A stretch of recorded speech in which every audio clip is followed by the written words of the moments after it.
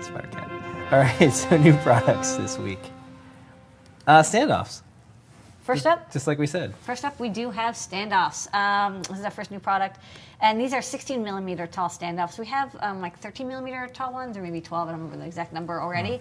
These are a little taller, and these are specifically for use with the PiTFT. So the PiTFTs are a little taller. Next, they're a little taller than hats because they have. You can see that there's like this extra tall socket header with like 2 extra little bumpy things. So this lets you attach the PiTFT very solidly to your Raspberry Pi 2. So if you go to the overhead, I could just show them really fast. All right. I got this. Yeah, so these are the standoffs, and like they come in a bag of 2, and you get 2 hex nuts as well. And then when you attach them, they make it so it's like really solid. So you have like this very nice attachment, and you can attach them from the bottom, or this just provides sort of an extra measure of security. So it's a good thing. Add more security to your PiTFTs. So that's why we have those 16 millimeter standoffs. Okay.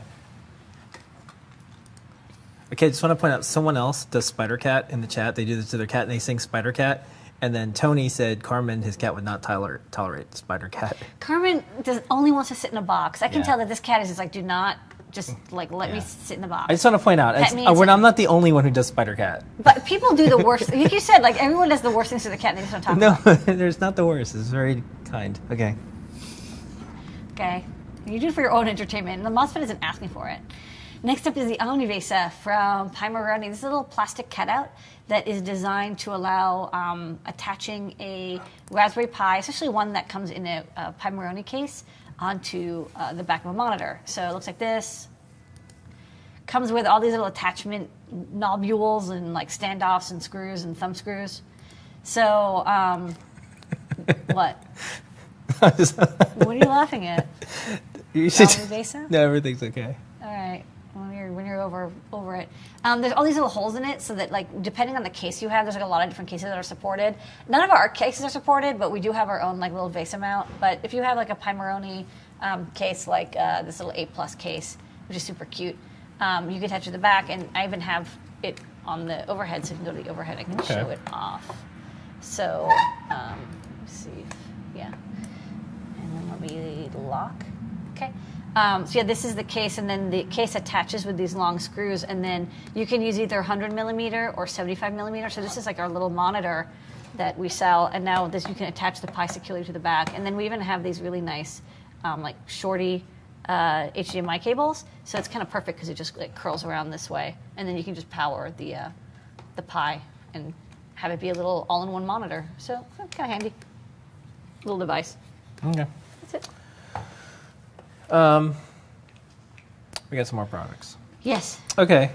Get these ready. Yeah. So these are the Explorer hats, right? Explorer hats also from Pimoroni. We got a shipment of theirs. So that's why you have 3 new Pimoroni products, and we love their stuff so much. So this is Explorer. Can we say like, "Arg, it's a bounty" because they're pirates? Yeah, it's a bounty. So this is Explorer hat. So there's 2 types of Explorer hats. One is kind of the more basic Explorer hat, and it. I think it's basically a hat, and it has these headers, so you can attach on the top of Pi and then have a little mini breadboard. It has 4 capacitive touch buttons, or maybe 8 capacitive touch buttons, and then 4 multicolored LEDs. It has analog inputs. Sorry, that's just the Pro. Sorry, ignore that. What I said about the analog inputs. It has 4 inputs, 4 outputs. It has these 8 capacitive touch buttons, and it has driver outputs. So the driver outputs can drive like one simple stepper, or solenoids, or like a little basic motor, like not a bidirectional, but like just turning it on or off. It can do something like that. And then there's also the Explorer Hat Pro, which is a little more expensive. And can you go to the next one? Yeah. It's a little more expensive, but sorry, this is still the Explorer Hat. So go to this. Okay, this is the Explorer Hat Pro. It has a longer strip because it has a lot more outputs. So the Pro adds analog inputs and also adds motor outputs. So it's a little bit more advanced. So you can like actually have it do like robotic stuff. It still has the 4 LEDs, the capacitive touch buttons, the GPIO, and like a 5-volt compatible LED I/O. But in addition, it can also do motor control and analog input. So these are kind of 2 little ways to add basic control. They kind of have a little bit of this parallax look to them because they have the little teeny breadboard on top. So it reminds you a little bit of the Bobot. So if you're building like little robots and stuff, these 2 hats are very convenient. They plug on top, and then you can just use wires, and everything's labeled very nicely. So they also have like interface code in Python for these items. Okay.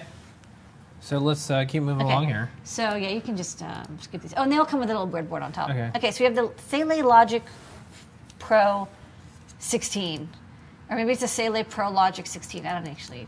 Pro Logic is some software though. And this is what does it do? What does it do? It's well, we've had the 4 and the 8.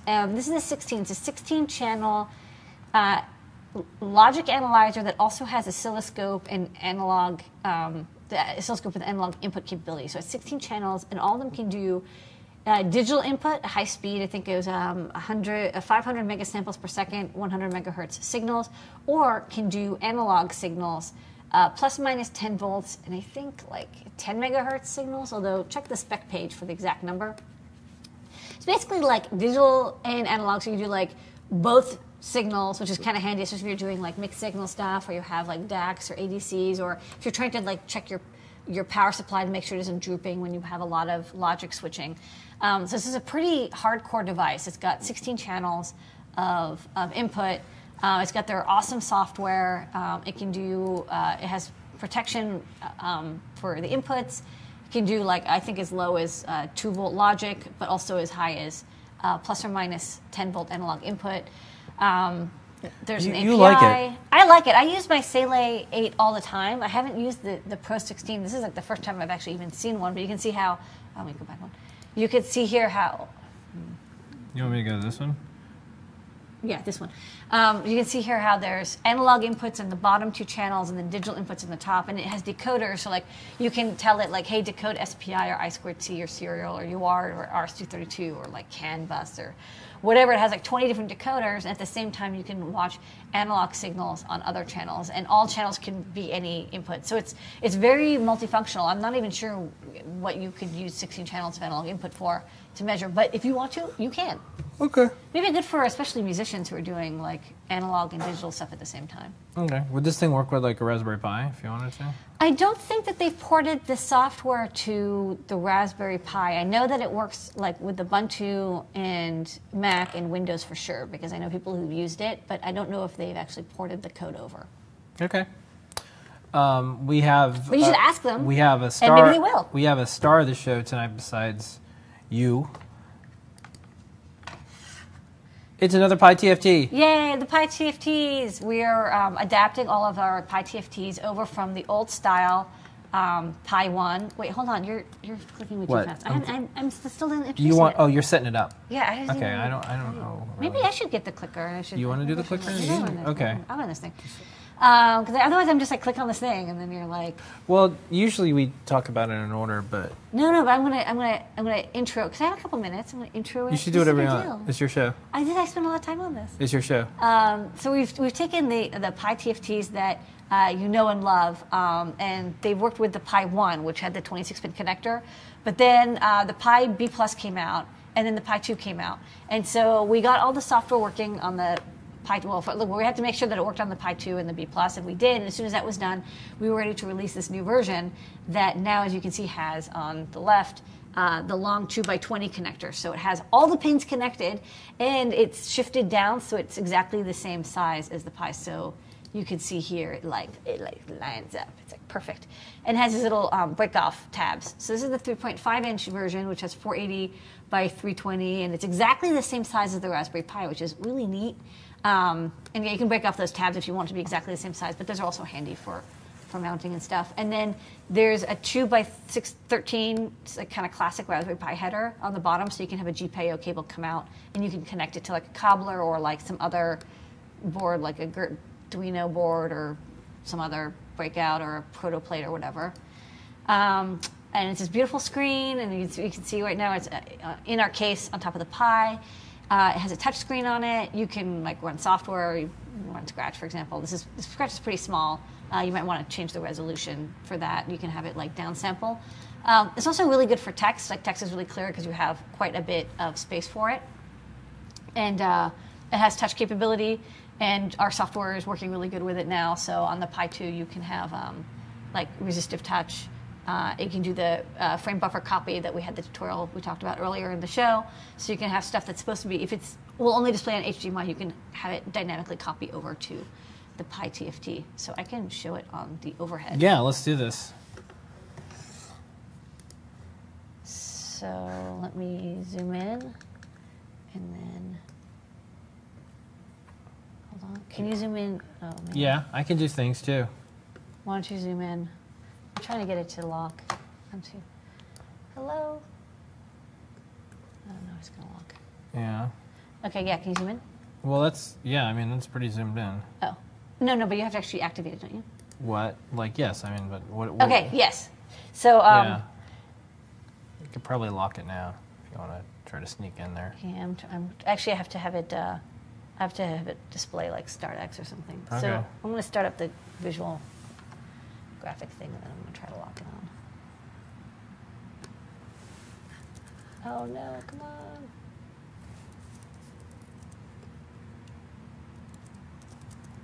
Okay, so yeah, this is the touch screen. So now, yes, I got focus lock. So you can open the software, for example.